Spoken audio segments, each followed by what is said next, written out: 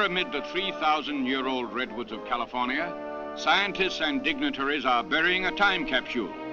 At the base of these trees that have watched the rise and fall of many civilizations, these records of atomic progress will rest until the year 2446, 500 years from now. Here today are representatives of the three nations that made the major contributions to first harnessing atomic energy: the United States, the United Kingdom, and the Dominion of Canada. Major General Leslie R. Groves, Deputy Chief of Engineers. Beside him, Dr. J. Robert Oppenheimer of the University of California, America's foremost nuclear physicist. Representing the United Kingdom and the Dominion of Canada at this ceremony are Dean Mackenzie of Canada, Dr. Chisholm of the British Scientific Mission, and C.D. Howe, Canadian Minister of Munitions. Dr. Vannevar Bush, Director of the Office of Scientific Research and Development. Dr. Enrico Fermi, Nobel Prize winner of the University of Chicago, and Admiral William S. Parsons, Bureau of Ordnance, United States Navy.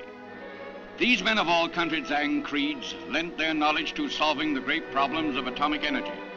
Among the many items and records sealed in the time capsule were a movie projector with instructions for its use engraved on copper, and a print of the Metro-Goldwyn-Mayer motion picture dramatization, The Beginning or the End.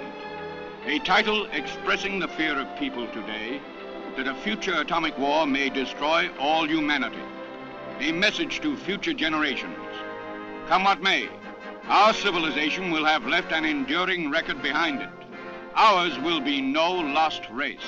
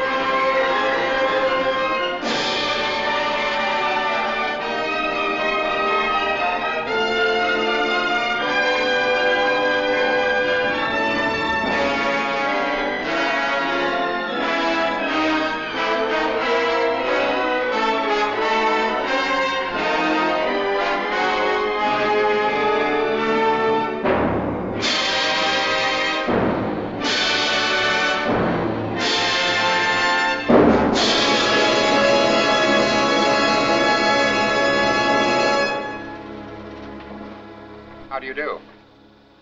Whoever you are. My name is J. Robert Oppenheimer.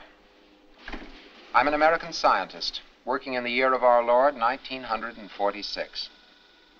I'm addressing you people of the 25th century in English. Now, and I hope in your time, one of the leading languages of the world. I'm working in a physics laboratory, typical of many others, devoted to scientific research. In my lifetime, I saw the rise of the automobile, airplane, the radio, television, motion pictures, and a vast spread of knowledge. I believe, as do many others, that my age is the most enlightened in all history. And yet, during my lifetime, I have already seen 2 world wars. In them, 87 million men and women perished or were wounded.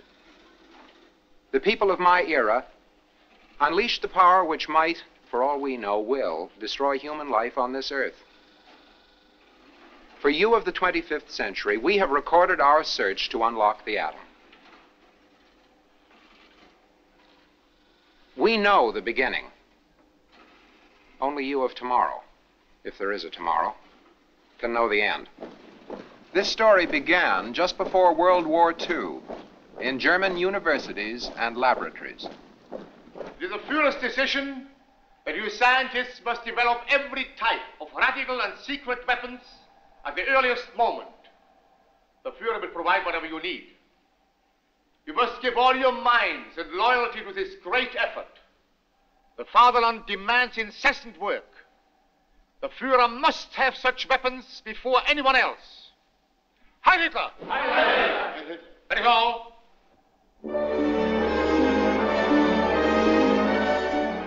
Beyond the western seas, universities followed peaceful ways of study and play. But behind these scenes of athletics, some little people of science, no longer wanted by dictators, were tirelessly continuing their inquiries into nature's hidden laws. These refugees from religious and political persecution delved deep into the newest theories of the world's great physicists, enlisting the aid of brilliant young American students. Such a student as Columbia's Matt Cochran.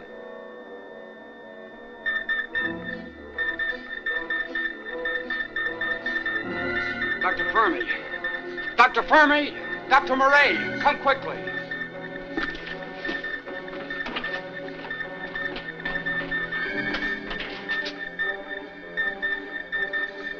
Look, those big peaks are fissions. Yes. Such energy can only come from splitting the uranium atom. This confirms my cable from Europe. It confirms everything. Something else may take place. I couldn't sleep for thinking of it. Suppose we split one atom. It may give off other neutrons. Those neutrons split other atoms. A chain reaction. If true, we can change the world. All the power anyone can use every place. Not so fast. We are blind men reaching into the unknown. Atomic energy can become a terrible weapon of war. Look, we've all been educated to believe that science should help humanity, not destroy it. All the years of atomic research. Once they end up on a bomb... It's inevitable. So which end of the bomb do you want to be on? You realize what it will mean if Hitler succeeds before you do? But, Dr. Fermi, you refused to do such work in Italy. Yes. And here you offer to do it. There Mussolini demanded I do so. But here I would freely volunteer because I trust our motives. Yes, I see the difference. Well, I'll see you gentlemen in about a week. Oh, Matt. As we agreed. But you're not through yet. What's next? Do I wash the dishes or make the beds? Look, my bride and I are going to Washington. We want to see the Lincoln Memorial. You're needed by Szilard and Wigner. They're making a very crucial experiment. Then you'll be there, Doctor. I have to make a talk to the Convention of Physicists tomorrow. I'm returning to Europe immediately. So you must be there while they're taking the next step. That's the nice thing about science. There's always another milestone.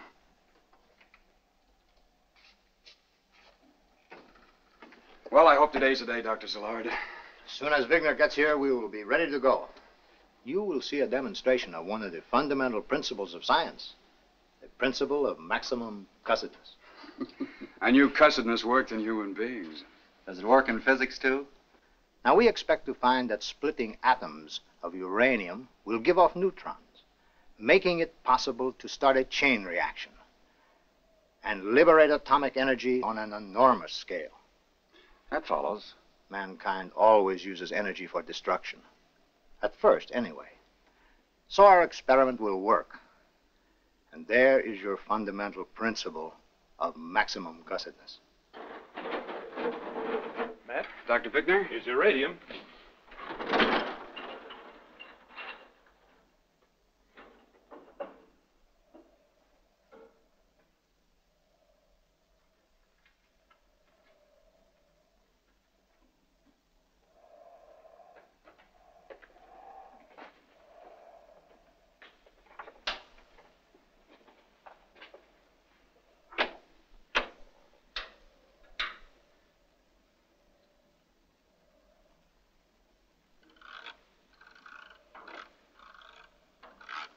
Now what's wrong? It must work. But it doesn't work.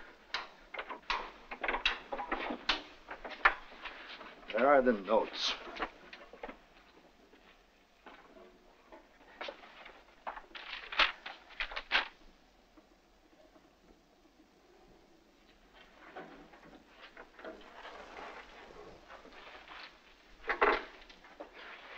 Gentlemen, the plugs.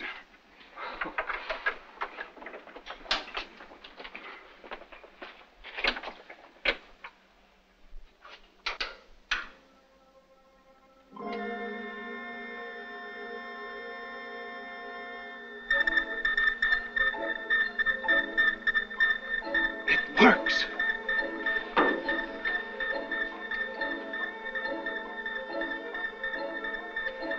I figure about 2 neutrons per fission. 2 neutrons are more than enough. This is exceedingly serious. We must not talk about this outside here until we have had time to think it out.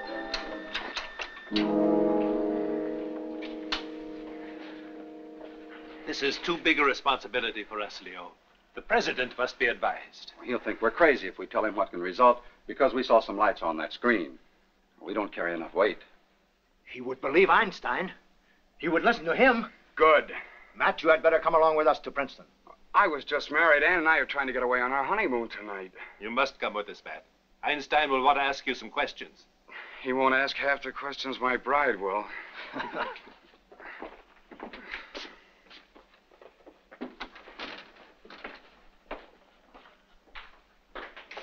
Shorty. Hey, what's wrong with you? I have to go to Princeton. I thought you were through with college. I have to work out a few equations for Einstein. I've heard of men running out in a marriage, but never a honeymoon. Duty calls. And how I hate it. Why can't I go along? What for? You never passed your algebra. When will you be back? Late tonight, I hope. I'll miss you.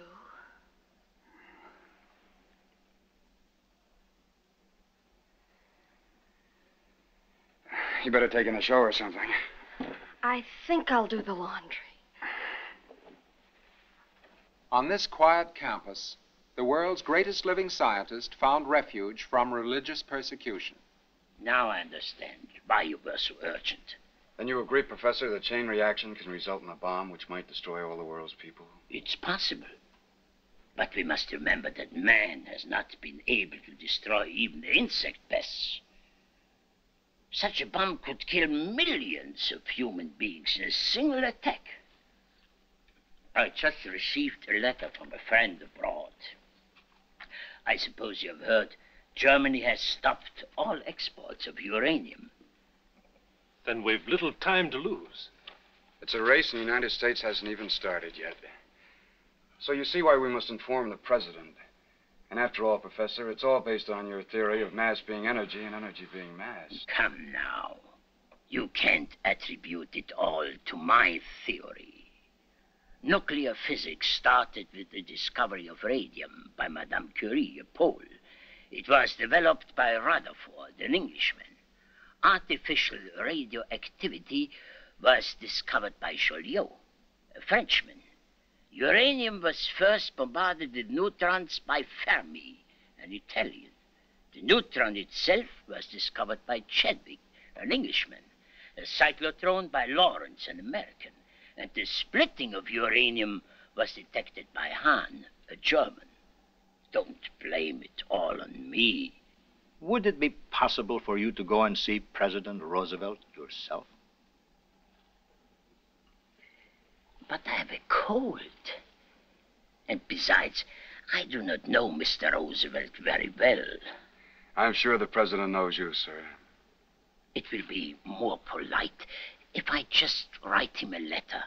Good. Thank you, sir.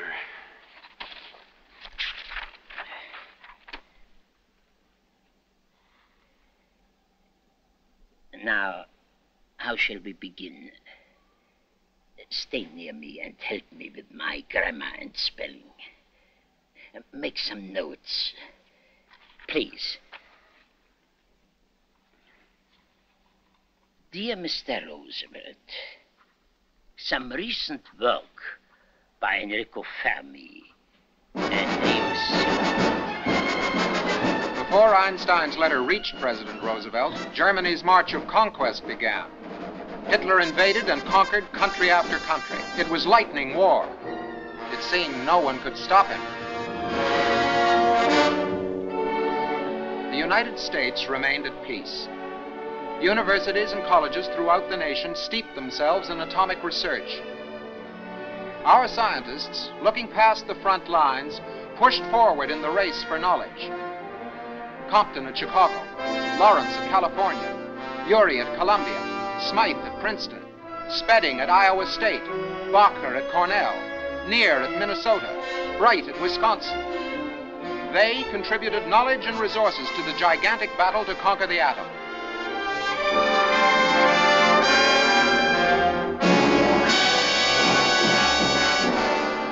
On December the 7th, 1941, Japan attacked the United States. The war covered the world.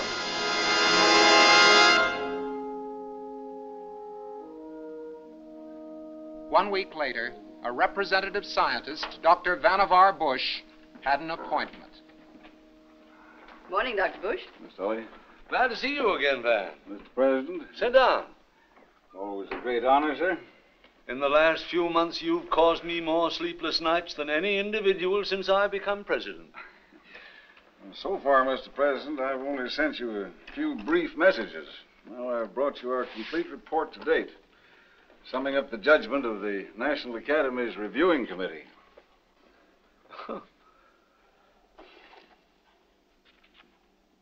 Is it favorable or unfavorable? We believe if pushed to the limit with money, materials, and resources, such a bomb can be an actuality. How long will it take? Nobody knows.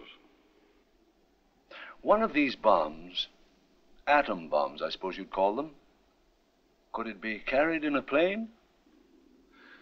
We've no idea how large it would be. That's one of the things we must learn. What'll it cost? That's another serious problem. It cost at least... Yes? $1 billion.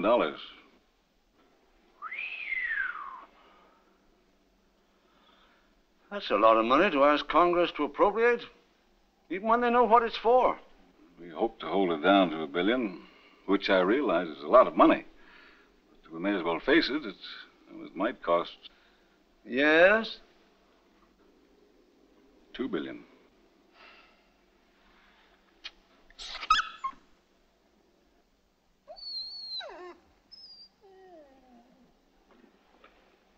Back in '39, the Navy put up some money as a starter. How much? $6,000.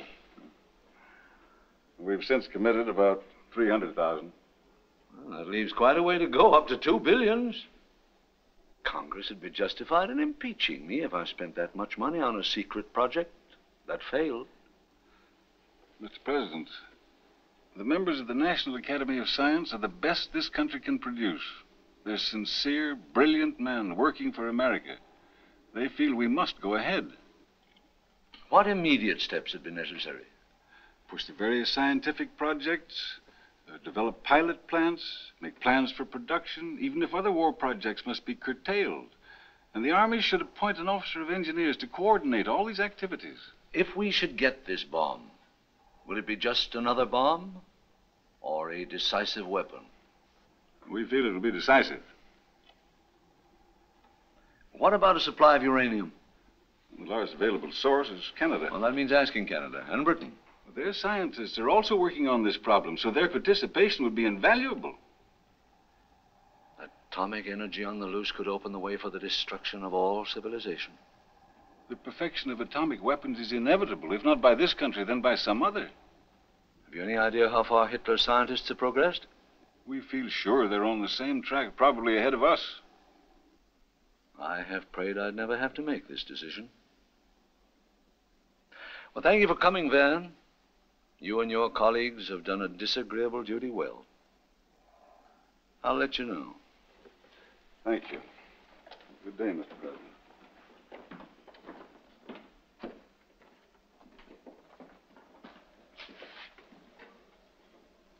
Sit down, Grace.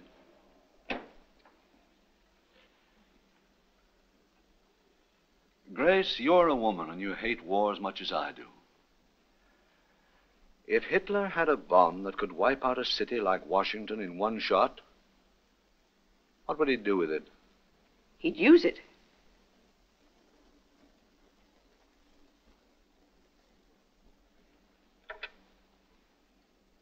Hackey? Get me Mr. Winston Churchill.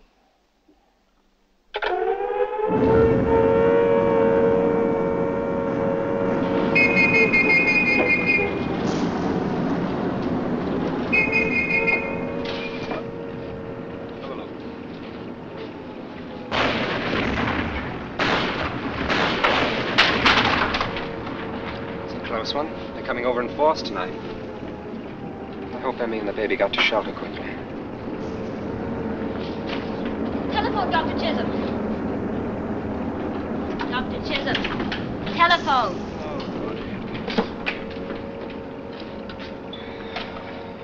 Chisholm here. Yes, certainly. Yes. This man never sleeps. Yes, Mr. Churchill. Oh, so. The entire staff? Very well, we'll start immediately. Yes? Yes. Quite. Listen, everyone. The Prime Minister has ordered the whole kit and caboodle of us to America to combine our atomic efforts with theirs. December 42, Stagg Field, Chicago. Now the Army is in it, in contact with every step taken by the men of science, but keeping in the background for reasons of security. Metallurgical laboratory? Well, you'd hardly call it the uranium project for the development of the atomic bomb. Hardly.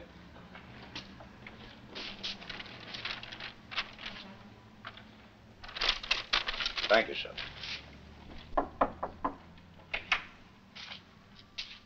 Just a moment, gentlemen. There's danger of deep burns and poisoning. These detectors help guard against it. Would you please give your names to the girl? Chisholm, Howe, and Wyatt. Chisholm, Wyatt, Howe. Right to that door, please. Fermi! Dr. Chisholm! Hi. Hello. Good to have you here. This is Dr. Wyatt. How do you do? C.D. Howe, Minister of Munitions for Canada. Dr. Compton. Gentlemen. How are your tests progressing? Well, they've gone far enough to show us how difficult the whole project is. What about uranium? The Dominion government is pushing production to the limit. Well, Dr. Zinn, call the staff, will you please, Wally? We'll start the full pile test at once. Things are looking up around here. We didn't dream you'd be ready so soon. Suppose we go in. Oh, yes. This way.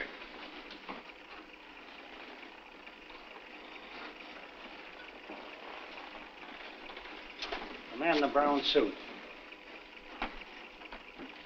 Dr. Fermi. Yes? I'm Major Nixon. I'm the new assistant to the area engineer and observer for the Army. Glad to see you. Thank you. Matt. Ease up on the control rod. Hey, Matt. Take care of the Army for us, will you, please? Thanks, Doctor. Matt Cartman. Jeff Nixon. You got here just in time for the fireworks. Oh, good. Say, I'm a little behind on Flash Gordon's latest. How about a quick briefing? Compared to what we're trying to do, Flash Gordon is a boy from the Stone Age. Oh, well, then I'm a prehistoric ape. This deal runs like this. This is a hunk of pure uranium, refined from the crude ore or pitch blende. In it are many 238 atoms. How many? 100 million to the inch. Cubic inch? Ordinary ruler inch. Oh. And a few 235 atoms. Did you ever see a tree hit by lightning split in two? Mm-hmm. When a neutron hits a 235 atom, the atom splits, like that tree. It also sends out more neutrons, some of which hit other 235 atoms, and so on, resulting in a chain reaction. It's as if that tree were in a forest and sent out lightning when it split, splitting the other trees. Is that a fact? Well, now, what happens to the rest of the atom family? Other neutrons hit U-238 atoms, which do not split, and change them into a metal called plutonium, which we intend to use in the bomb. Oh, plutonium. Of course, we haven't any plutonium. Why not? There's never been any. It's a brand new element. Oh. The pile is an atom smasher, a stack of alternate graphite bricks and pure uranium, to supply the neutrons to keep the chain reaction going and make plutonium. Roll a billiard ball on a table. It has only two other billiard balls on it, and it might not collide with them. Oh, well, that experience I've had. But fill the table with billiard balls, and when the rolls are sure to hit at least two more. The pile is our table filled with neutrons and atoms instead of billiard balls. What happens if this dream doesn't work? There won't be a plutonium bomb. Other scientists are trying to separate U-235 from uranium. If they succeed, we can get a bomb out of that. Supposing they flop? There won't be any bomb. What's the joke? Well, I have to try to make a report on this that my boss can understand. Well, we scientists stopped all publications on atomics long ago. I hope your report will be top secret. Well, I hope I'll have a top secret to report. It's ironic only a war could give us this chance. Most scientists really don't want to make a bomb. I thought a bomb was what this was all about. Well, what we discover should belong to the world, as much as a new medical discovery.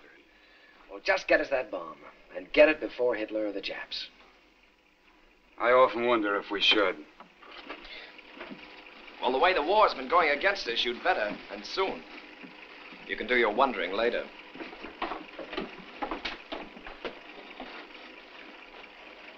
Well, that's our atomic billiard table. Now, the show doesn't really start until the pile reaches a size we call critical. Then it should start to multiply. If chain reaction really works. You mean chain reaction is only an idea, too? Oh, it's better than that. It's an unproved theory. The pile is controlled by those cadmium rods running through it. Until they're pulled out, they absorb neutrons greedily and keep the pile from running away and exploding. And if that theory doesn't work? Well, we may lose something. Like what? No, like Chicago. Of course, that really couldn't happen. Well, why didn't you move it out into the desert? Well, we intended to, but all our equipment's here, and time is everything.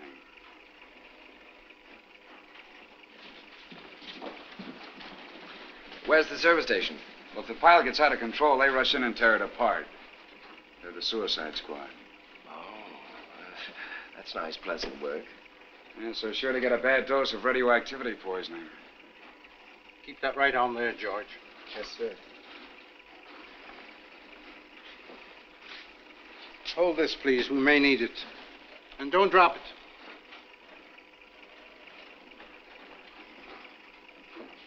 Complete the last layer of bricks, please.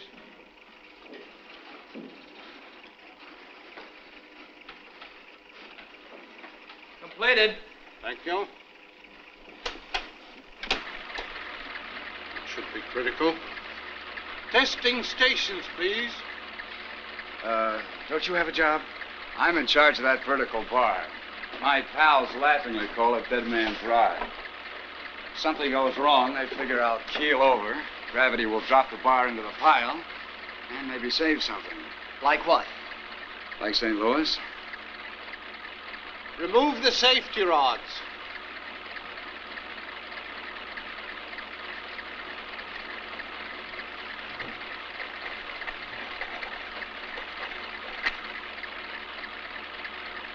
Ease out the control rod.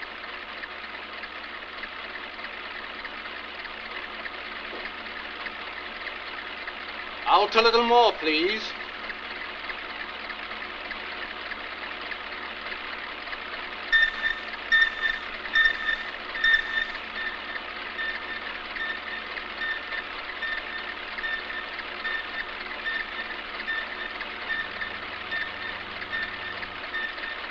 Out a little more, please.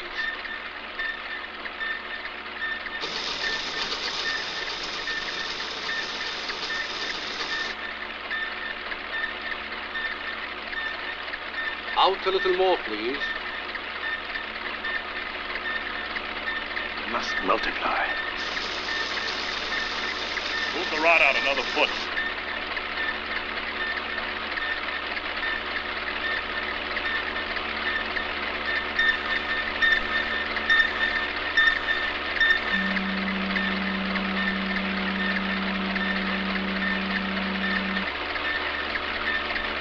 Change chamber from 9 to 10.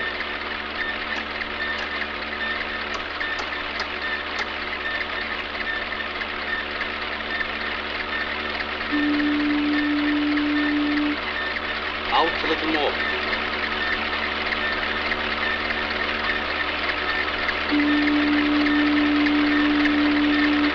Out a little more, please.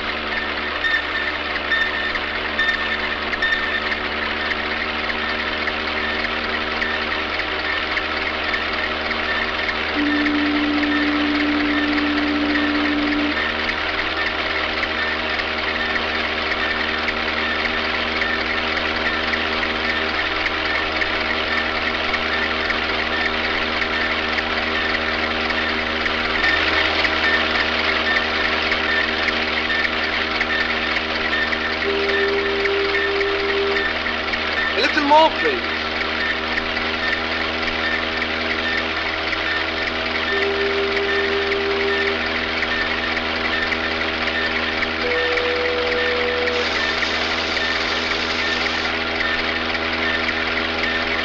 Multiplies. It multiplies.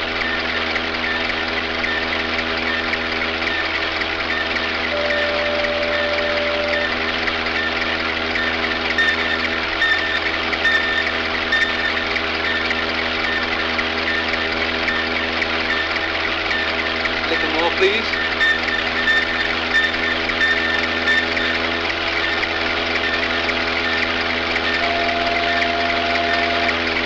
A little more, please.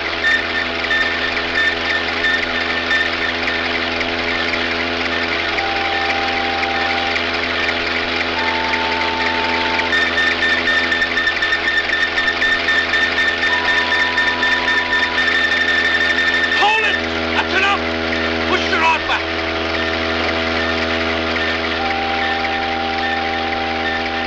Replace the safety rods.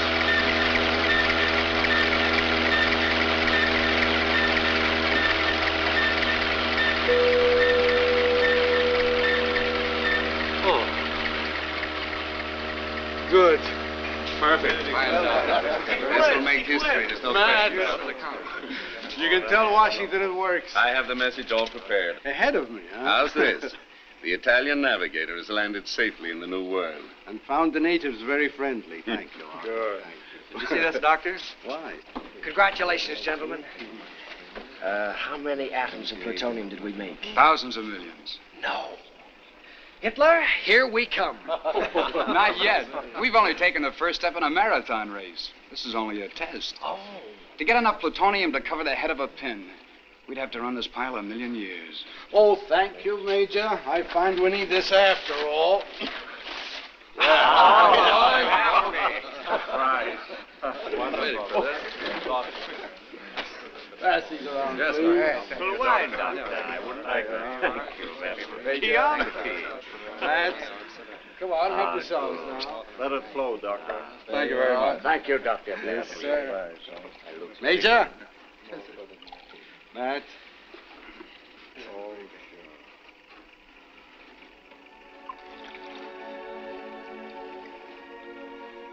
God give us time. And God forgive us.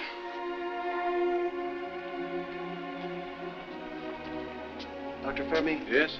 My colleagues and I feel that this is now a munitions project.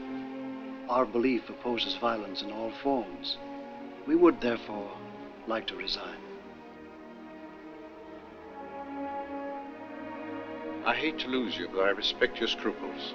Thank you for what you have done so far. Thank you. Thank you. Thank you, sir. Thank you.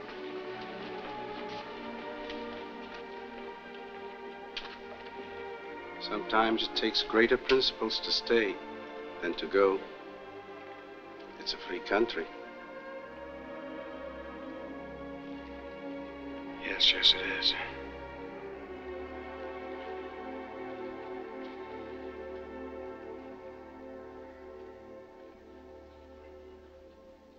Good night.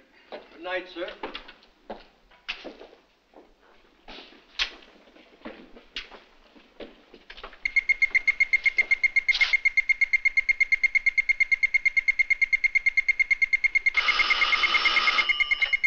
Main gate? Yes. Okay. You're wanted in the doctor's office right away, Mr. Cochran.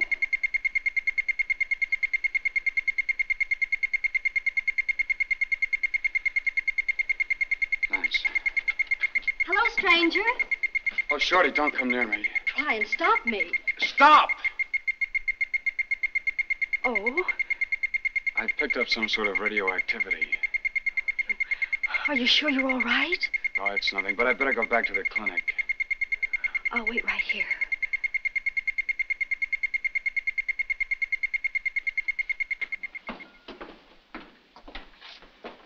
The counter at the gate.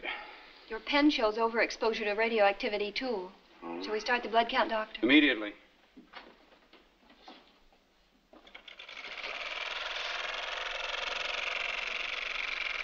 Get out of those clothes.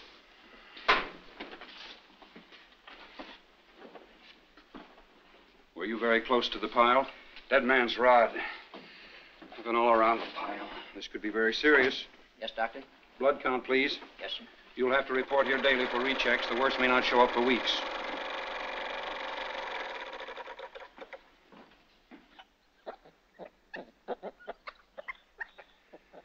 You've quite a menagerie here.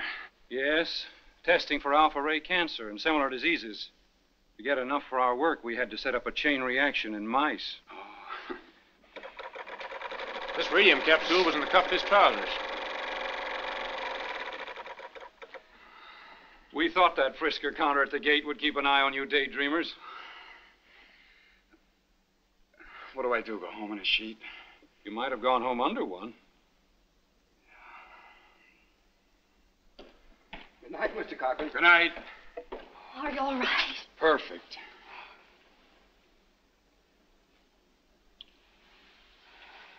Hey, what are you doing here? Oh, I tried to be a good girl, but I couldn't stay away any longer.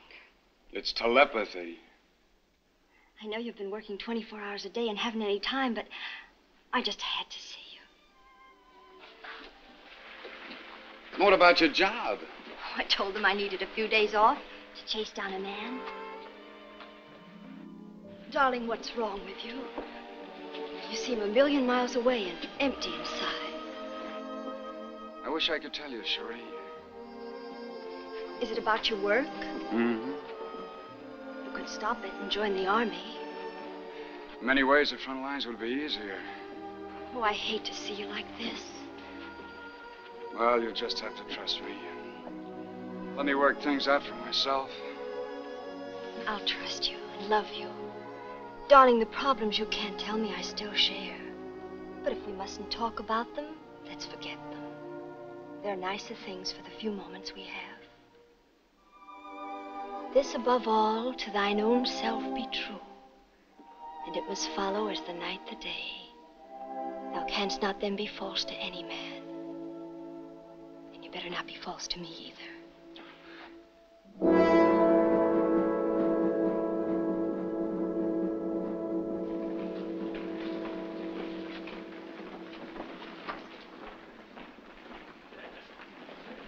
Morning, General Groves. Morning. Nixon. Yes, sir? What are you doing here? I'm ordered to report to you, sir, as your assistant. Well, that's a pleasant surprise. I'll bet it is. Morning, Jim. Morning, sir. I thought I'd got rid of you. That's hard to do, sir. Where have you been? Well, different jobs. Hello, Dick. Get those suckers. Stuck here for the duration, behind the desk. It's tough to train for war for 20 years and not get to fight. Hard on the taxpayers, too. I bet the real reason you wangled this job with me is because you heard I was headed overseas. Well, could be. Oh, Dick. Good morning, General. Morning, General Somerville. How would you like the most important job in this war? Who wouldn't? See General Starr in half an hour. You'll take charge of S-11. S-11? 7 come 11. Sounds like a lucky number. Before you're through with it, you'll wish you'd been born a girl, baby. S-11. Well, it could have something to do with submarines. Submarines. The only real job in this war is landing in France.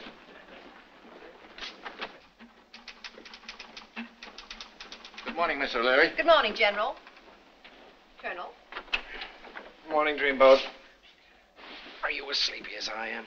The next time you keep me up till 3 a.m., I'll kill you. Well, I always say people should make the most of charming company, no matter what the time is.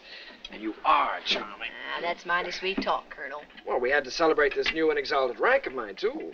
Which reminds me, where's my insignia? Oh. There you are.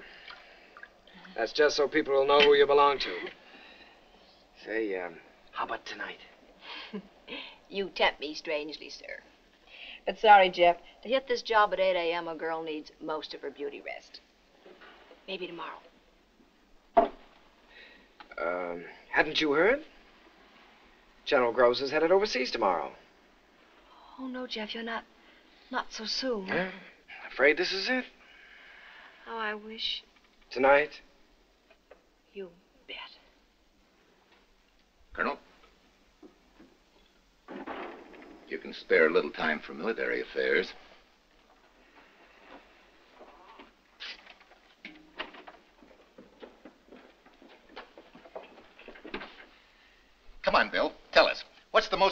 overseas job in this war? Kidnapping Hitler? The most important job in this war is right here in Washington. Now, wait a minute. I'm a field soldier, and I've done my share of desk work. This job will make construction of 100 training camps and this building seem like playing with baby's blocks. The president has signed a blank check for it. And I fill it in. No thanks. If you'll take this job, you'll be doing everybody in Washington a favor. Why pick on me? You're the only officer in the Army who can think of spending $100 million without fainting. Of course, it won't be easy working with the best scientists in the country. Who's been running the show up till now? Briggs of the Bureau of Standards, Bush and Conant, the OSRD, other top men. Be like managing a three-ring circus with big corporations for elephants.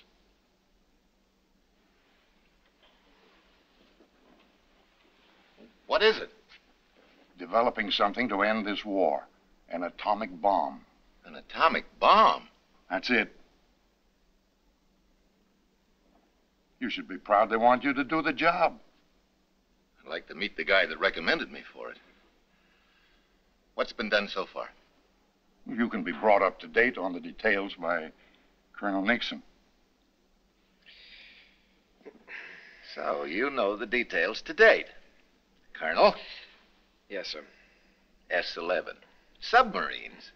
Well, that S really stood for security, General. I'm sorry, though, sir. I know how you feel. I had my heart set on overseas duty, too. Where do I pick up the blank check? Not here. This one is mine. It's for $2.63 for garden seeds. S-11. Chisholm, England. Thank you. Wyatt, England. Thank you. Keller, Chrysler Corporation. Bush, Office of Scientific Research and Development. Hello, Dr. Bush. Hello. Rafferty, Union Carbide. PC Chief, Kellogg's Corporation. Winnie, General Electric. Thank you. Carpenter, DuPont Company.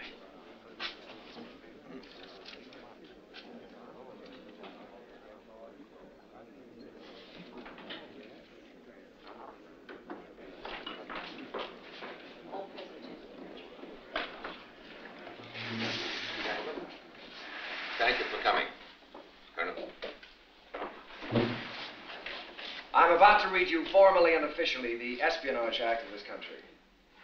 Whoever with the intent to use it to the injury of the United States communicates or attempts to communicate to any foreign government or any subject thereof information relating to the national defense in time of war shall be punished by death or by imprisonment for not more than 30 years. Gentlemen, my commission required me to take an oath to defend the United States against all of its enemies, whomsoever.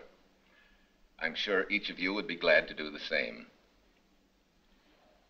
We're here to discuss a matter of great importance.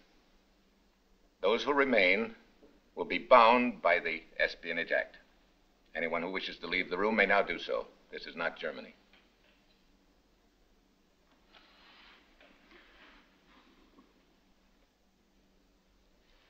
I take it we understand each other.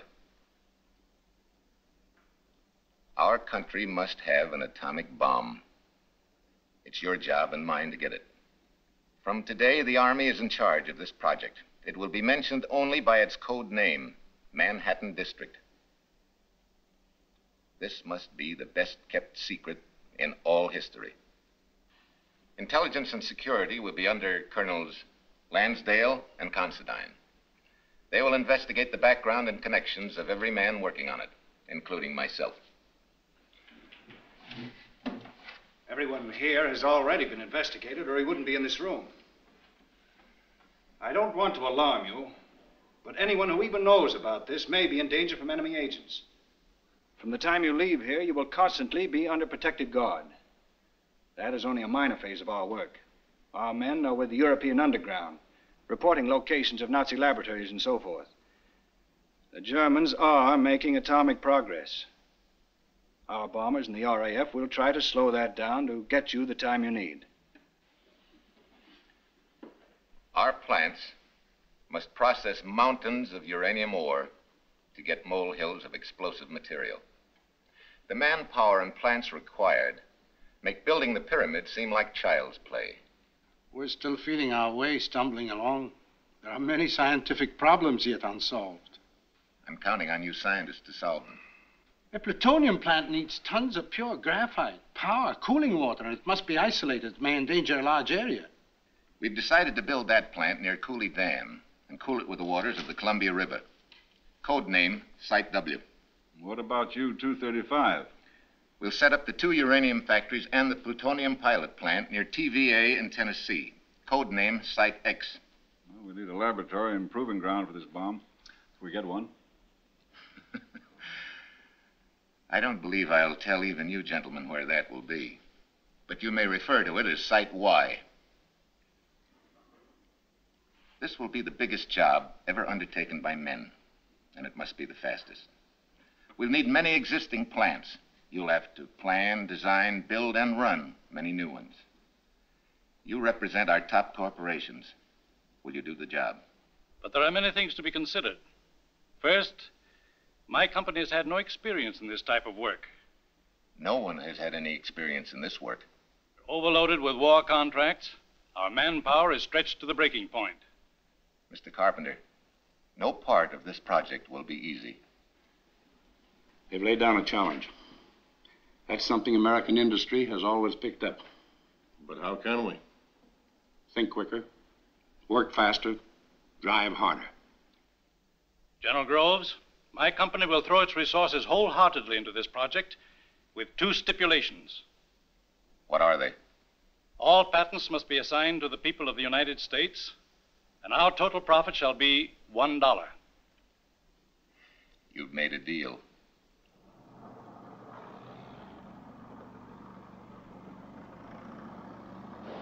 We've named this place Oak Ridge. Oak Ridge, Tennessee.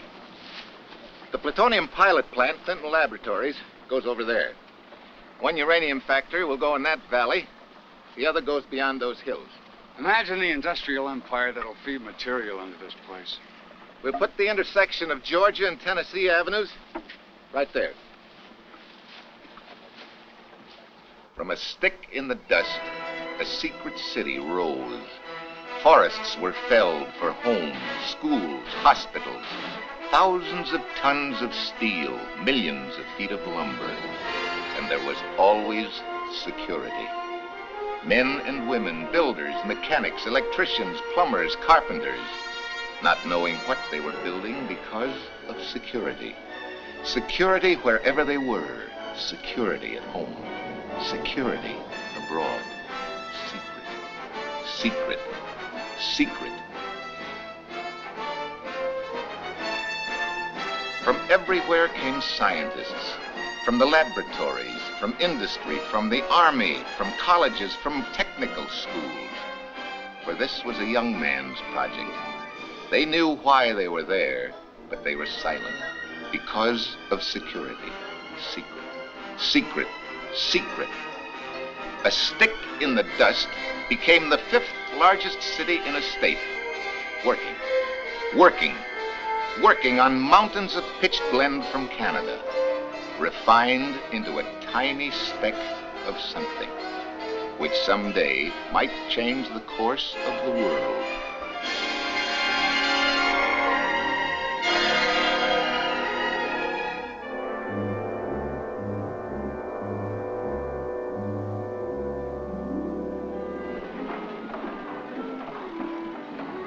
How long do you think we'll be here?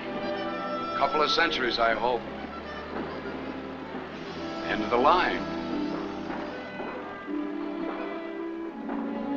Shoes.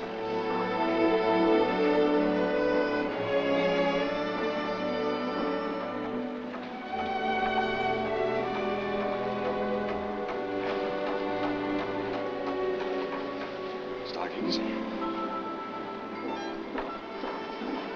Shoes.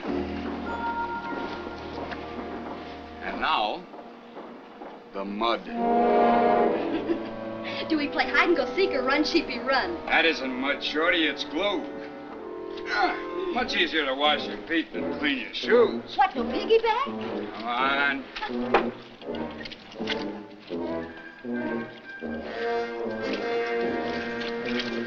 Matt? Just testing. They come through every once in a while. Testing for what? You saw the sign back there. No questions. I feel like I'm married to Superman. Well, here it is. Oh, breathtaking. Home sweet home.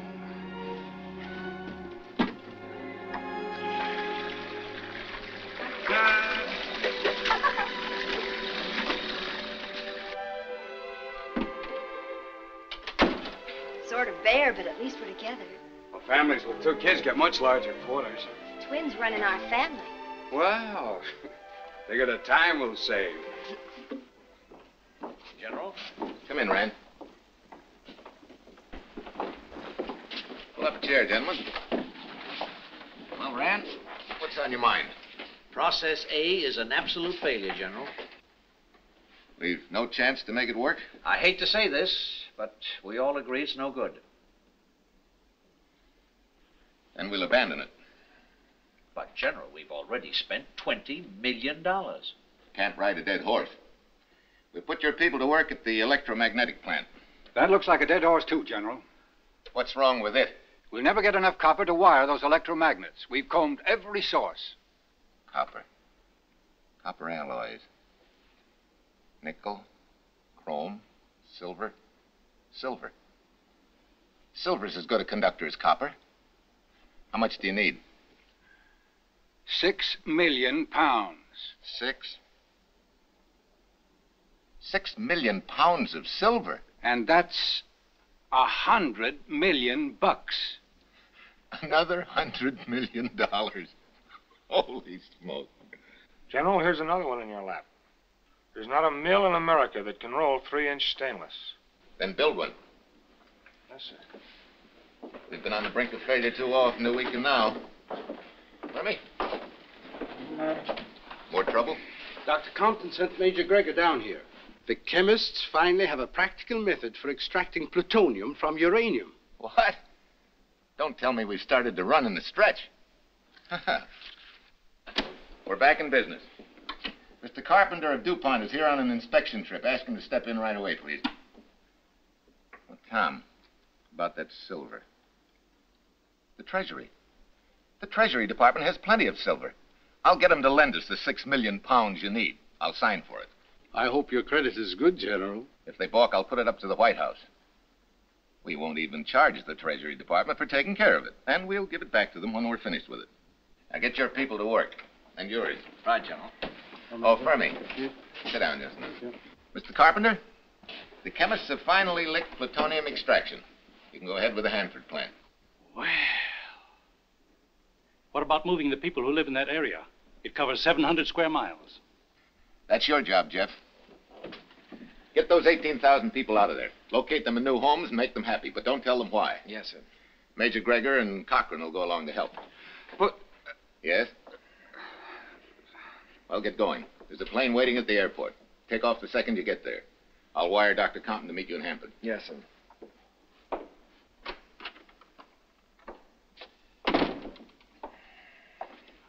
I take it Ann got in today. Half an hour ago. Oh, boy, you certainly have a beautiful home life. Touch and go. Just go. In the far northwest, thousands of families living on the plains, on ranches, in small towns, suddenly were asked to pull up stakes and move. So they left. With their children, with their cattle, with their family pets, with all their belongings. They would be given new homes, new lands. They were told only that their sacrifice would help win the war. So, without question, without protest, without even knowing that they were helping to fashion the greatest weapon of all the weapons of war, they left.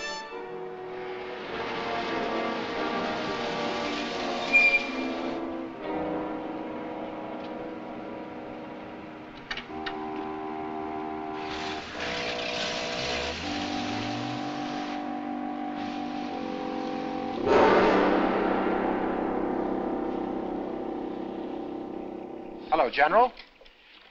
General, we must have 200 houses at once.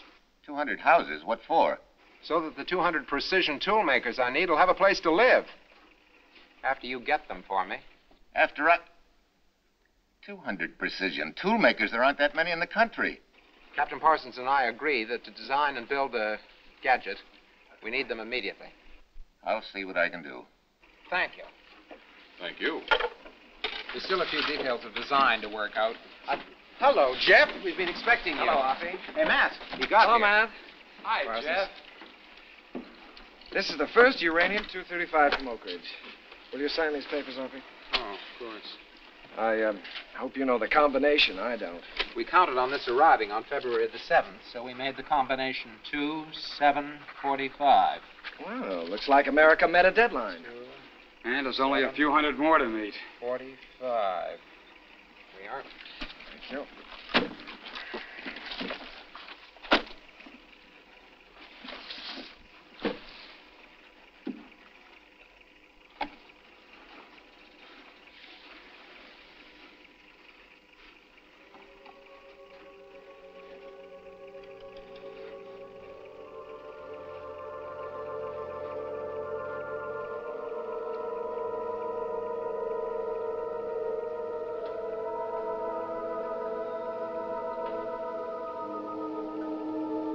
Finally, we're in the ball game. I'm with the man on first base. Joe, Ski, Matt, everybody, come here, will you please? Uranium-235. 235. Few men have ever seen it except through a microscope. Well, I hope its kick is bigger than its size. Millions of freight cars came into Oak Ridge, and it could be held with a pair of tweezers. July, eh? No, I've nothing more. Thank you, Steve. The German rockets are hitting England hard. What about Japan? Psychological warfare is convinced the Japs will fight right down to the women and children. Steve said something about July. They're testing the atomic bomb, then. At last. I'm sure it will work. All that effort must bring success.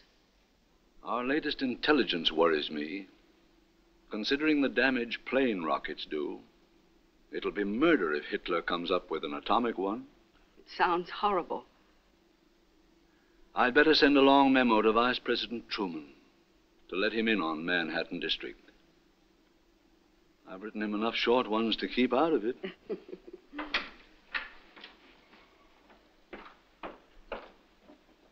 My dear Harry... The artist is ready, Mr. President. Remind me to finish that memo. One thing I'm sure of, our men are doing their best. If it works, and we win the race, we'll be able to end the war. I hope so.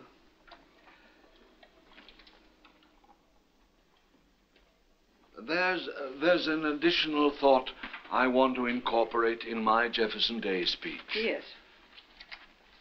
We seek peace, enduring peace. More than an end to war, we want an end to the beginnings of all wars. Yes, an end to this brutal, inhuman, and thoroughly impractical method of settling the differences between governments. Yes.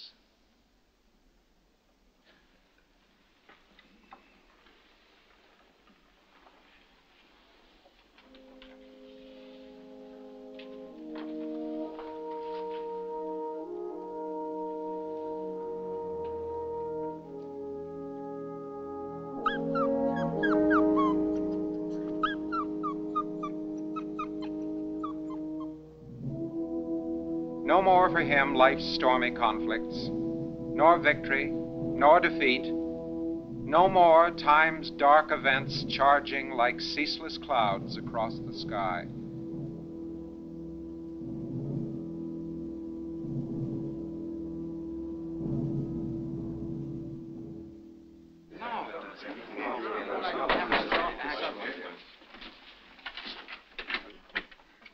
Hello, General. Hello, Offie. Fermi. Jeff. Matt. I'm glad you could get here for the verdict. Thank you. General Farrell. How'd you do? Dr. Oppenheimer? Offie. General Farrell will be in charge of field operations, if we have them. Right. Shall we go ahead? Please. Good evening, General. Come on, man. Hello, Colonel. Good evening, sir.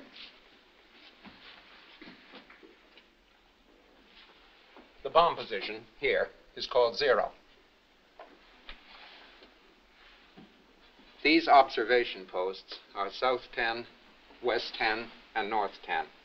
Each is 10,000 yards from the explosion, 5.7 miles. Complete recording instruments will be at Jumbo and at all observation points. Barometric observers will be here, here, here, and here. All will measure the intensity of the explosion, if there is one. I understand I'm to be at base camp. Right. And General Farrell with you at control station. That's correct. These are concrete camera stations. The closest camera is 6 miles from 0. The explosion should produce a light unlike anything ever seen before, so do not look directly at the flash. Further safety precautions will be broadcast later. Well, how about the people around here? This is pretty desolate country. Nearest city is Albuquerque, 120 miles away. There is a small settlement here, 30 miles from 0. Their only danger is if radioactive dust should settle on them. If that appears probable, we plan to move them by truck. Suppose the dust drifts over us, General. Well, I don't know about you, but I intend to run. Well, boys, let's get to our posts and start assembling the first atomic bomb.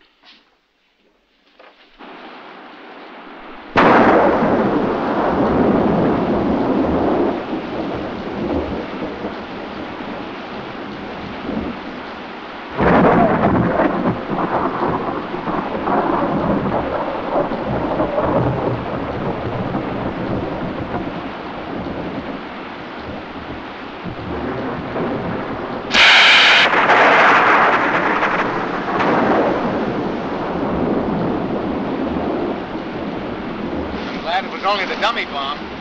Safe to open my eyes? I've always been scared of lightning.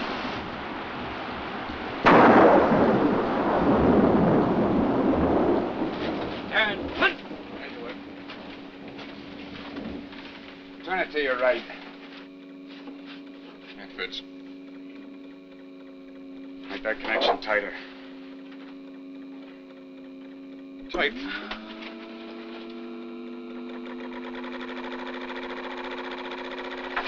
Closer up.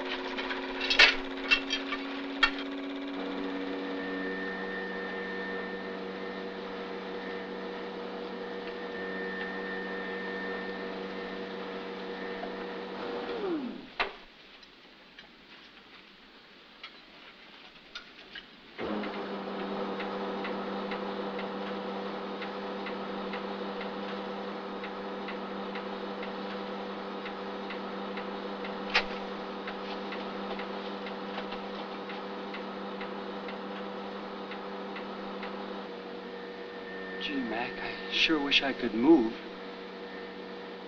Me too.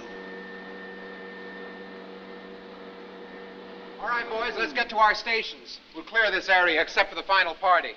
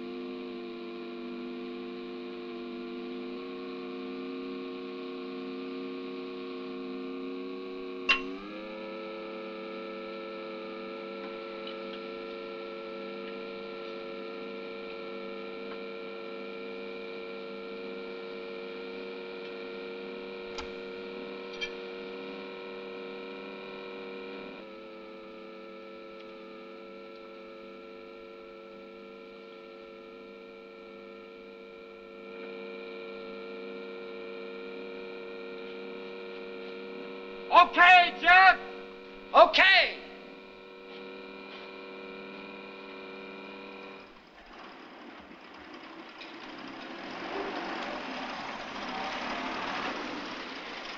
All yours.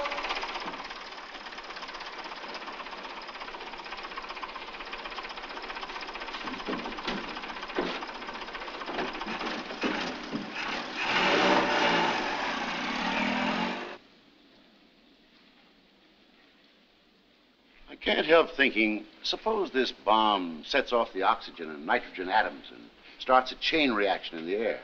Chances are less than 1 in a million. How fast would it travel? Thousands of miles a second. That means a chain reaction in the air would go around the world in a second or two. That's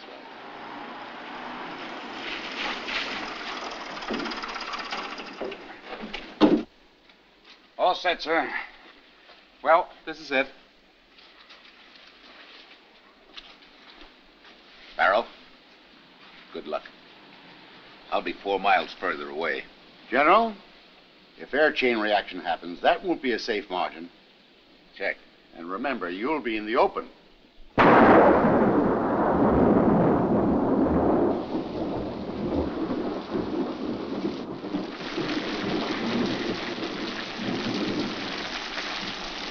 This storm will clear up for an hour, Doctor.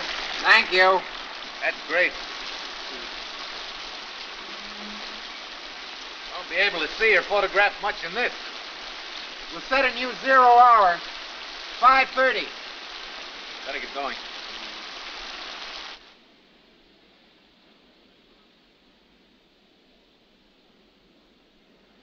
Go ahead, Dr. Wyatt.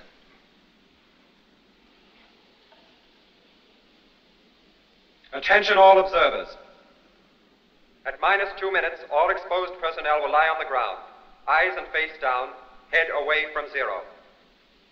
It is now 0 minus 9 minutes. You must now apply sunburn lotion to face and hands. Put on your special glasses. You must at all times shield your eyes from the light of the explosion. It is now 0 minus 7 minutes.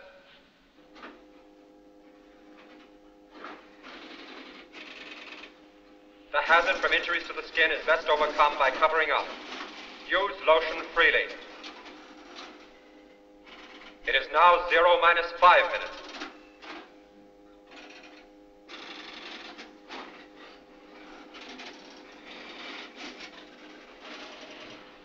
It is now 0 minus 2 minutes. The sound will not reach you until seconds after the flash, depending on your distance from the tower. It is now 0 minus 1 minute.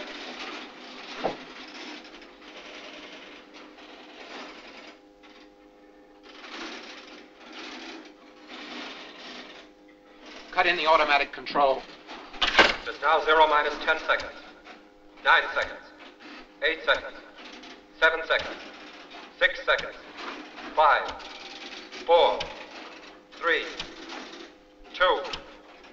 1.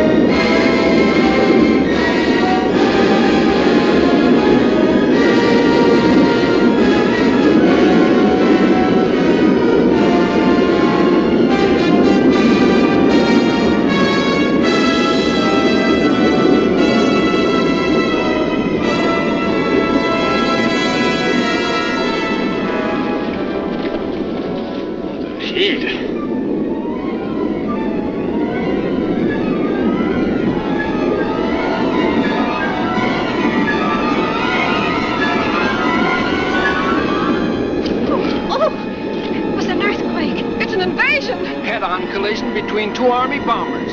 Saw them plain as day. I saw it. They're coming. Come over the barn. It's about 10 miles from here.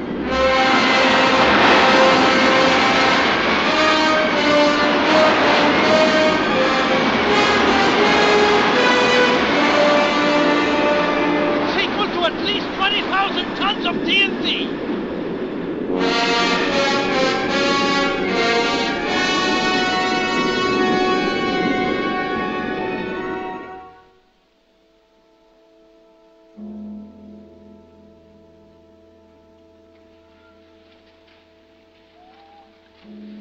Well. How did you survive today, little one? Did you wear dark glasses and put your feet towards a blast?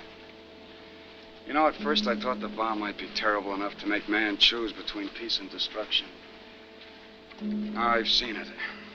I wish we hadn't made it. Robert, a lot of men not yet born will be grateful to you for this day. Thank you, Van. I hope they'll have reason to be grateful. We have unleashed a force that can be very good or very evil. All the energy of the universe, locked up since the beginning of time. Now we've finally turned the key. I wish President Roosevelt could have lived to have seen it. Yes. He would have been very happy to know that now it seems certain we can hurry the end of the war. Hoppy, did you really have no worry how far this reaction might go? In my head, no. In my heart, yes.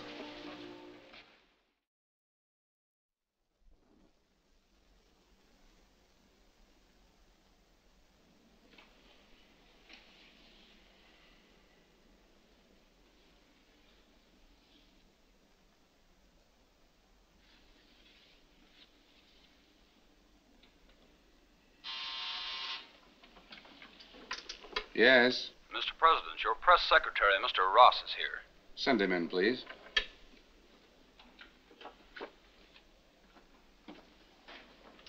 Mr. President. Charlie. I have just distributed to the press the text of the Potsdam Declaration, the ultimatum to Japan. What was their reaction? Great approval and some curiosity. Why curiosity? Why shouldn't we in Great Britain and China call on Japan for immediate surrender now that Germany's beaten? That last sentence, Mr. President. The alternative for Japan is prompt and utter destruction. That word prompt struck them. Some of the men seem to think that it means that we have more B-29s than anybody knows. Some of the others think we've got some mysterious new weapon. Those newspaper men are shrewd guessers. Sir? Sit down, Charlie. I want to tell you our nation's top secret. It must remain just that, top secret. Of course. We have developed the most fearful weapon ever forged by man. An atomic bomb. Even the word is frightening. It's been tested, and it works. It's a harnessing of the basic power of the universe. In peacetime, atomic energy could be used to bring about a golden age, such an age of prosperity and well-being as the world has never known. In war, this same energy has destructive power almost beyond the comprehension of man. It's clear now what the words prompt and utter destruction mean. Thank God we've got the bomb and not the Japanese. If they had it, they'd surely use it on us. That's one argument for our using it, Charlie, but it's not the decisive argument. The whole thing is terrifying. You must have spent many sleepless nights over it. I've consulted with Mr. Churchill, with all my top military and naval advisors. I've talked with the civilian heads of our war effort. And all these advisors tell me the bomb will shorten the war by at least a year. Where are we going to use it? That's another question I had to think about. The Army has selected several Japanese cities as prime military targets because of war industries or military installations or troop concentrations or fortifications. We are going to shower all these places for 10 days with leaflets telling the population to leave, telling them what's coming. And we hope these warnings will save lives. It should. And if the bomb shortens the war, it will save many thousands of American lives. A year less of war, Charlie, will mean life for 300,000, maybe 500,000 of America's finest youth. Not only that, but it'll mean life for thousands of British, of Russians, of Chinese, of Japanese. These were the decisive considerations in my consent. As President of the United States, sir, you could make no other decision. As President, I could not. So I have told the Army to take the bomb to the Marianas, and when they receive the green light, to use it.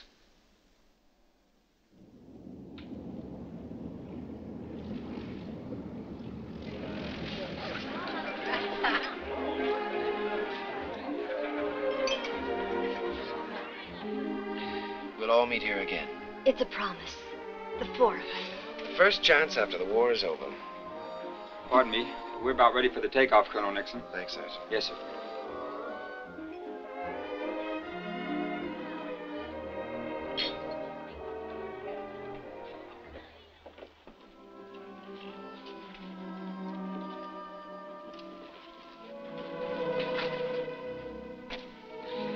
You know, it's very funny.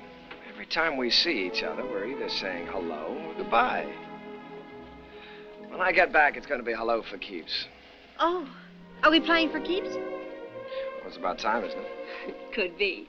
That is, if you promise to bring me back a grass skirt, could be. Sure, bring you back a dozen grass skirts and a ukulele for myself.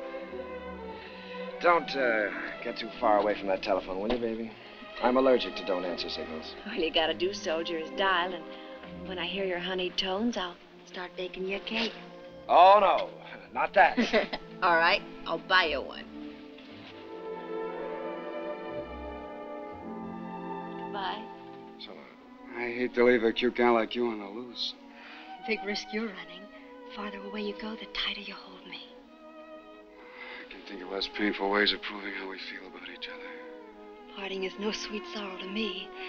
It's just a pain in the neck. And such a cute neck. You're a cute sort of a guy. You know, if I weren't married to you, I'd make an awful try to get you.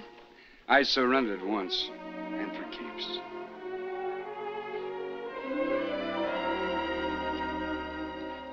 So long, Shorty. Happy landings. Take care of my wife for me. It's all right.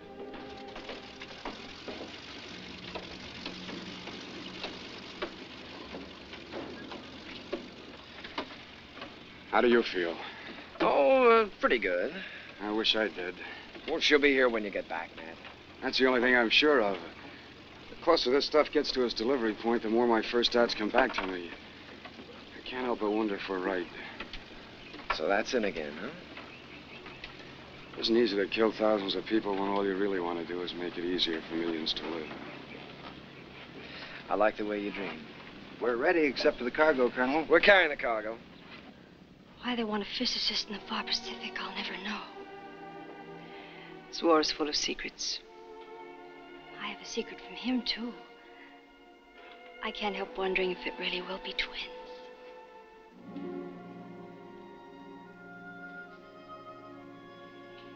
I wish I'd never heard of the Espionage Act. Nothing.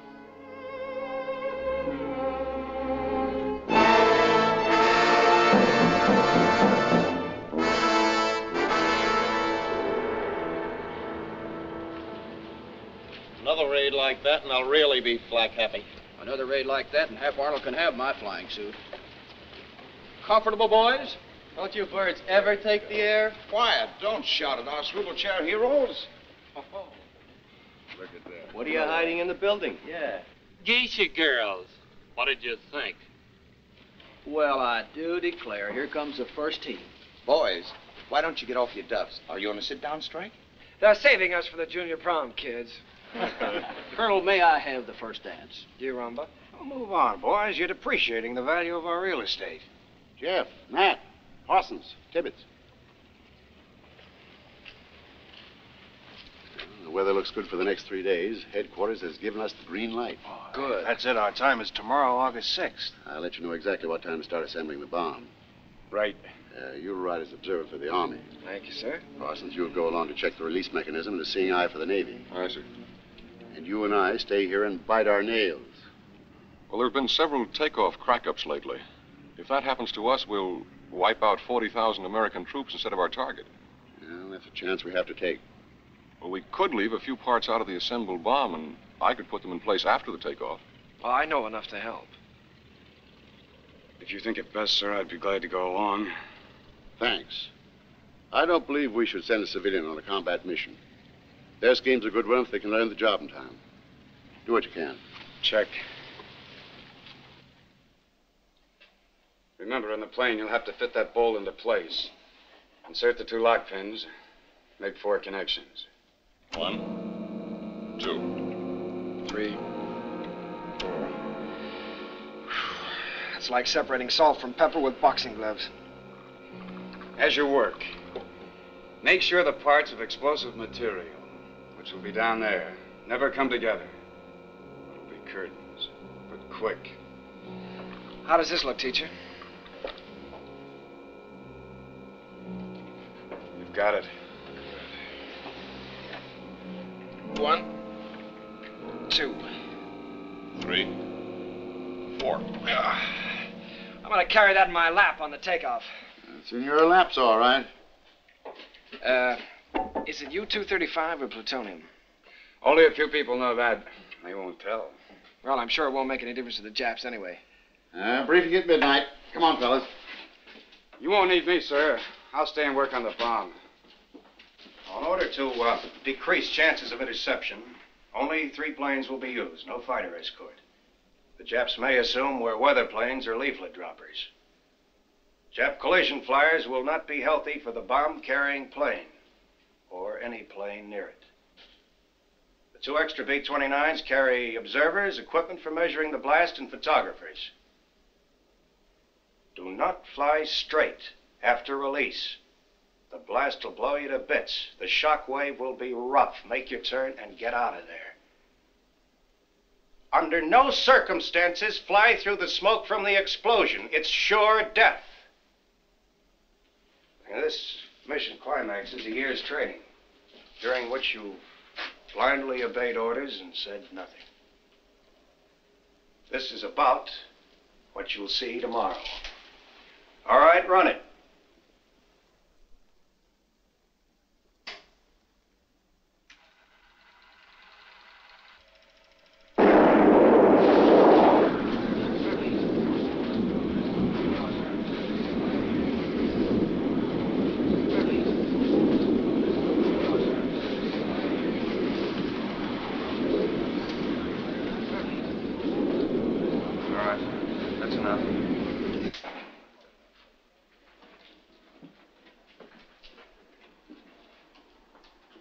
Bomb assembly time is 0300.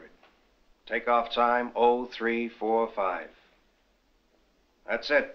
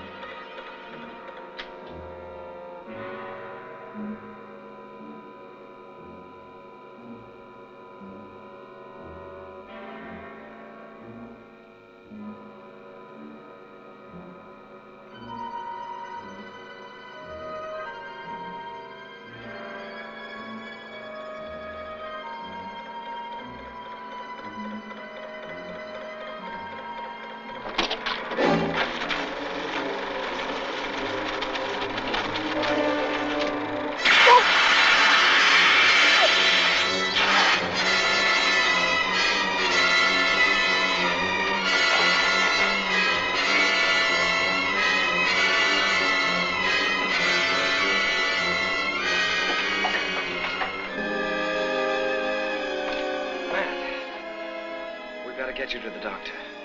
I'm afraid it's too late for that. How did it happen? Accident? Well, it's a wonder the whole place didn't go up. Maybe this is what I get for helping build the thing. Come on, Matt. Sergeant, ask Captain Parsons to take over. Yes, sir.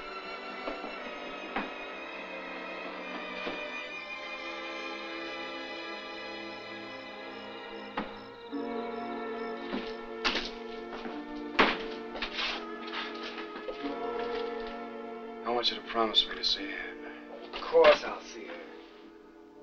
Oh, you're a lucky guy, Jeff. Give her this letter. Be sure she gets it. There are things that I've been wanting to say to her for a long time. Important things.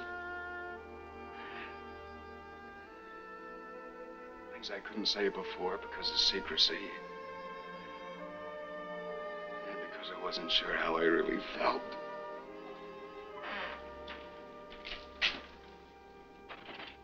Cochran has a very bad hand, Doctor. He burned it working on the bomb. Severe neutron exposure. High radioactivity burns. Direct contact. Reaction beginning to set in. I think I'm gonna faint.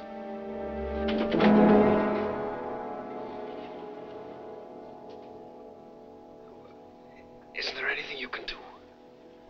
He'll be dead tomorrow.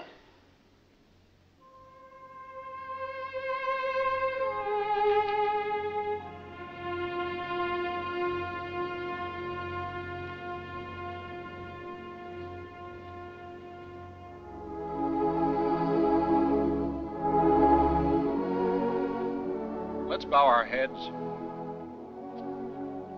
O Lord of hosts, show thy gracious love and care to those who fly this night. Bear them up in thy wings as thou hast thy hosts of old. Give them strength and courage. Keep them safe in body and soul, and bring them safely home again. May they know thou art with them as they walk through their valley of death.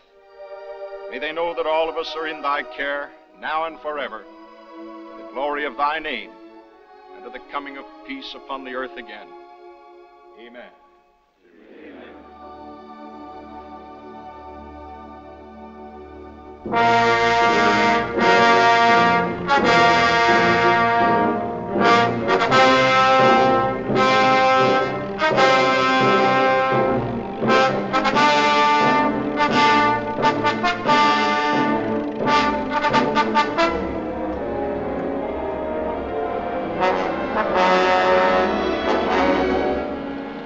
Sir, about Matt, don't send the usual cable, please. I think I ought to tell his wife about it myself. I'll arrange that. Better take care of this till I get back. Good luck, Jeff. Thank you, sir. Good luck, Parsons.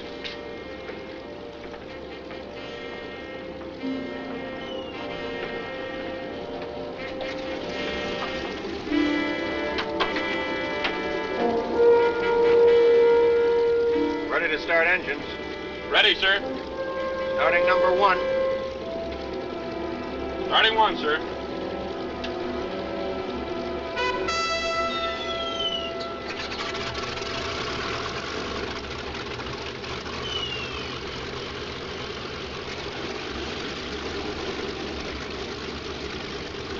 Starting number 4.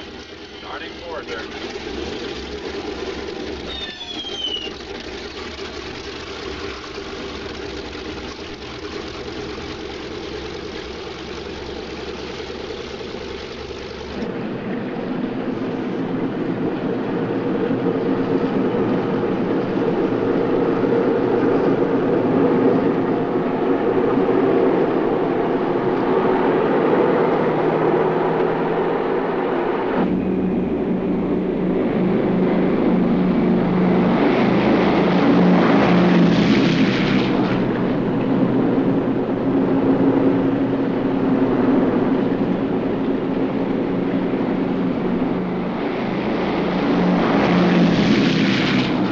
Takeoff.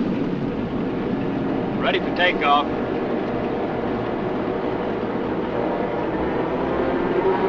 Here we go, sir.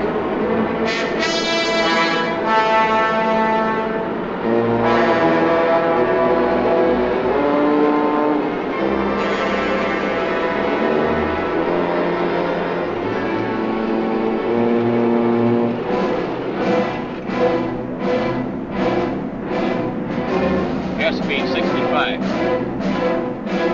Airspeed 75. Airspeed 85.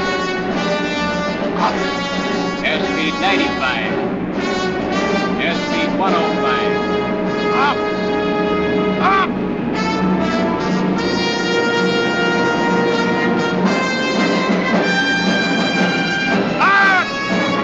Airspeed 120. Gear up. Gear's coming up, sir. I feel like I lifted that baby myself.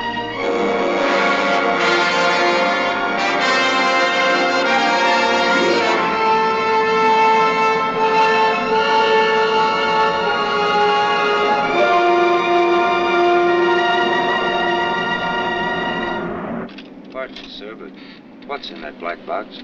Well, it's a new sort of metal. Sergeant. Yes, sir. As you've been briefed, when we start working on the bomb, watch that counter. Yes, sir. Remember, don't take your eyes off it until we have dropped the bomb. Yes, sir. If the red light starts flashing, brother, you start yelling and we'll kick that bomb overboard fast. Yes, sir. Don't worry about me. I'll start yelling. I won't hold back.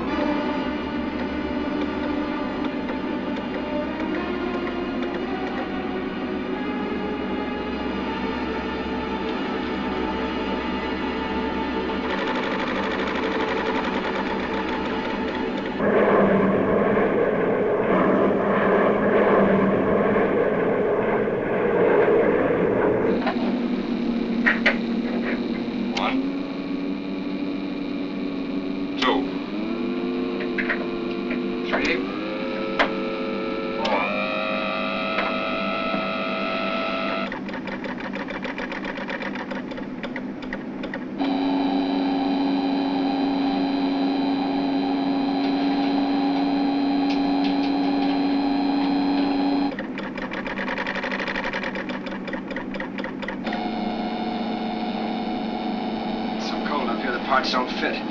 Trying.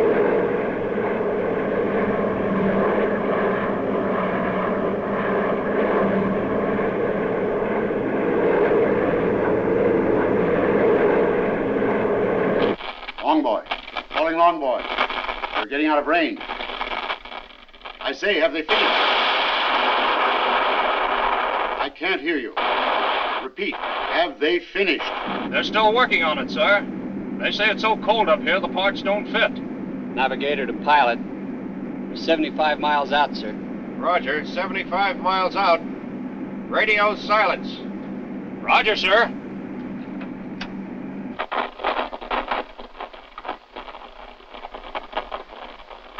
Longboy! Calling Longboy! What was the rest of that message?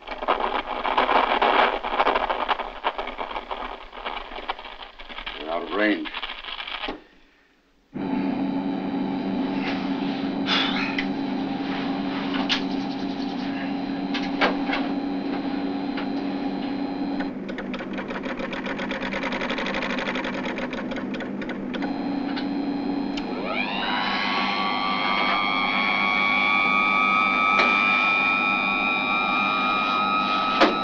Connections are all tight.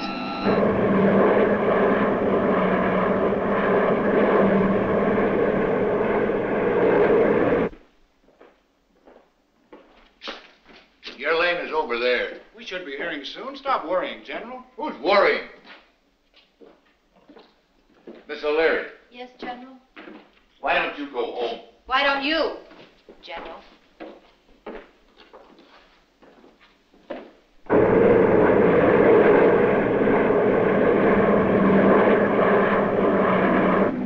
Radio operator to pilot. Our weather scout plane reports Hiroshima visibility unlimited. Roger, Dodger. Climbing for altitude, check your oxygen masks and cabin pressures. 2443. Roger, sir. Close your pressure doors.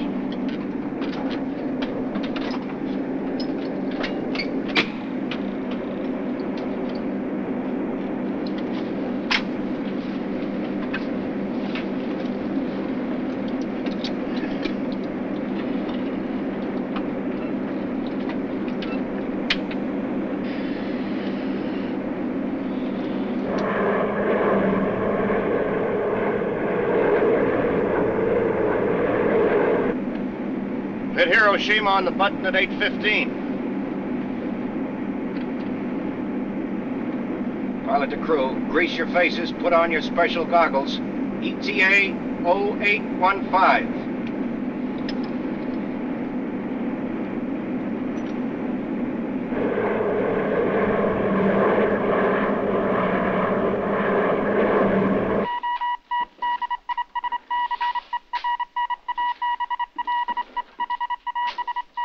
Worse than having a baby. And I've had 6.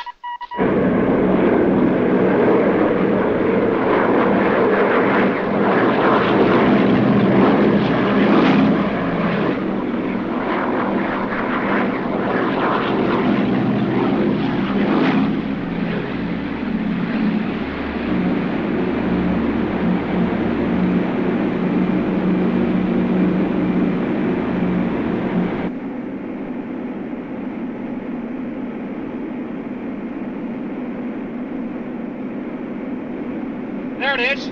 Hiroshima.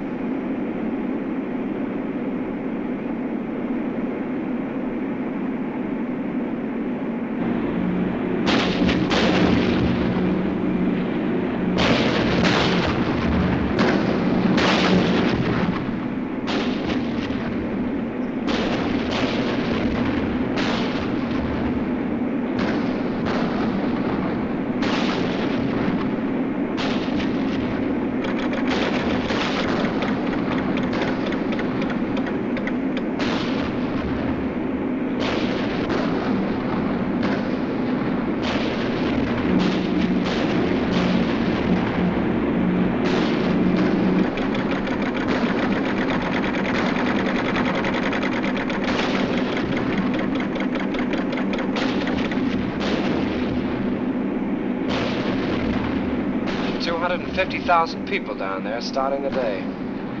City about the size of Dallas, Texas. In about 1 second, they'll be wiped off the map. They'll never know what hit them. We've been dropping warning leaflets on them for 10 days now.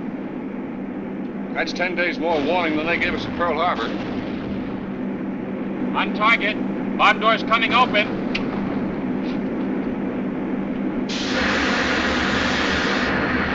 Bomb bay doors open.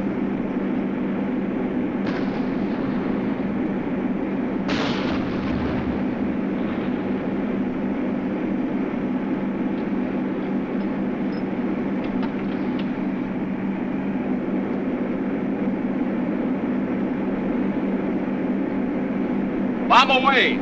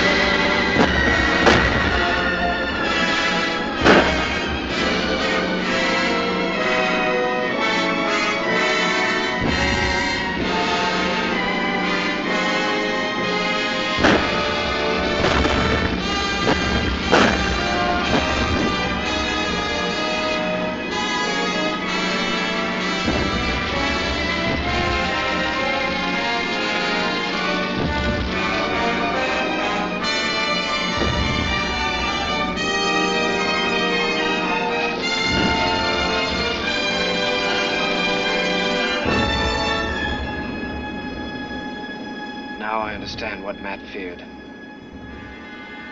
If ever there is another war, it won't be cities burning themselves one at a time, but the whole world on fire, eating itself to ashes. Let's get out of here. I feel like we're over a dead world.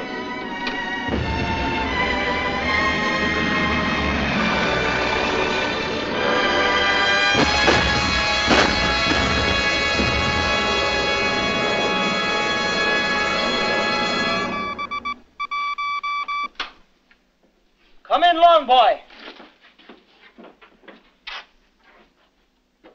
Hiroshima destroyed at 0815 en route Tinian. Here it is, sir. Line 5, color red. Line 1, color green. Hey! What happened? What is it? It worked. It worked perfectly. 3 years' work by 1 million people, day and night. Worry and sweat. At last.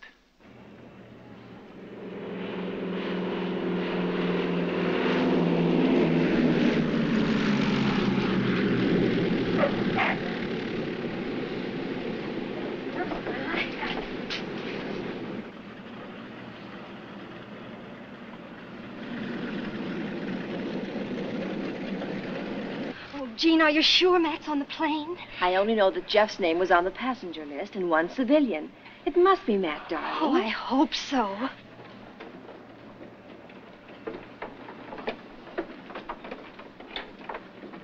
Hello, General. Jeff. You did a fine job out there, Jeff. Thank you. I brought you a couple of chickens for dinner. Well, full colonel, huh? That's a lot of rank. You've earned it. But I don't envy you the job ahead.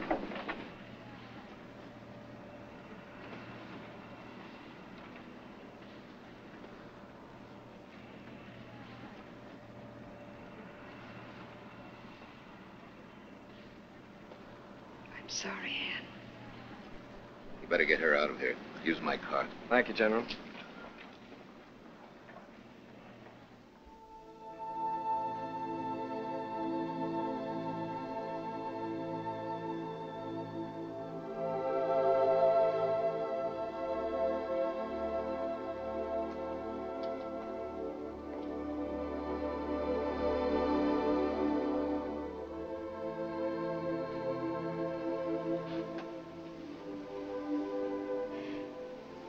You have something terrible to tell me.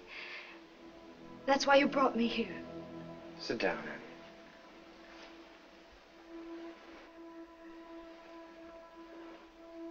Something happened while Matt was working on the bomb. He saved it from going off.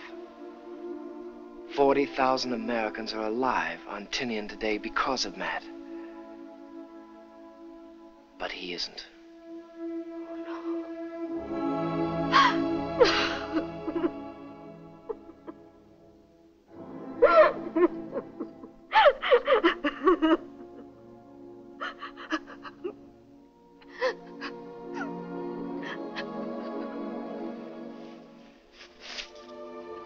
Anne, this is from Matt. You may want to wait until you get home. No. It should be read here.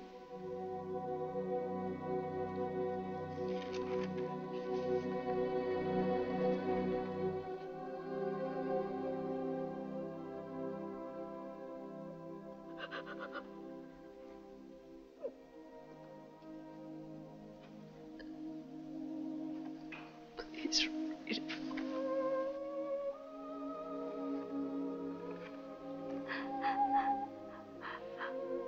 Dear Mom, you and your secrets. It was nice of you to keep me from knowing about our baby. So I wouldn't worry while I was in the Pacific. You should learn not to talk in your sleep. You'll be a fine boy, Anne. Gentle and kind and full of health. Please keep me from spoiling him. By the time you read this, Hiroshima will have told you why I went to the Pacific. I know you'll be shocked when you learn about the bomb. From the first, I've had my doubts whether man could ever learn to use this terrifying force for good instead of evil. The dark threat of future atomic war, which can destroy civilization unless men learn to live together. This struggle with myself has made me write this letter, which is the voice of my conscience.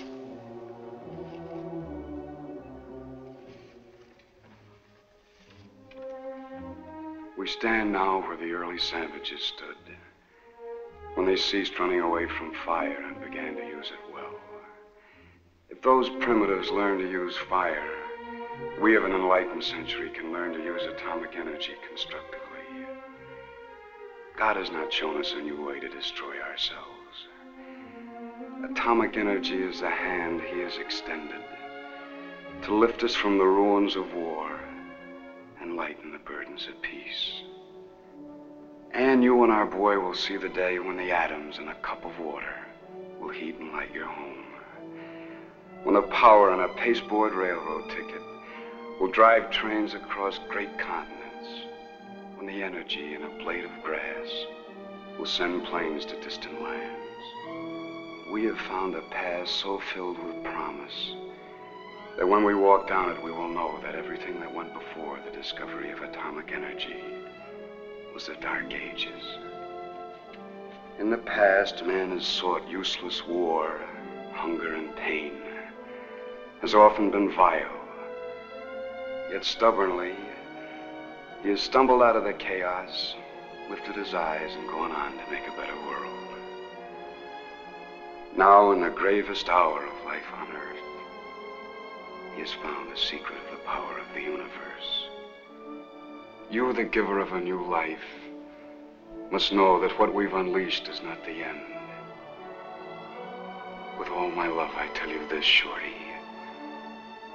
Men will learn to use this new knowledge well. They won't fail. For this is the timeless moment that gives us all a chance to prove that human beings are made in the image and likeness of God.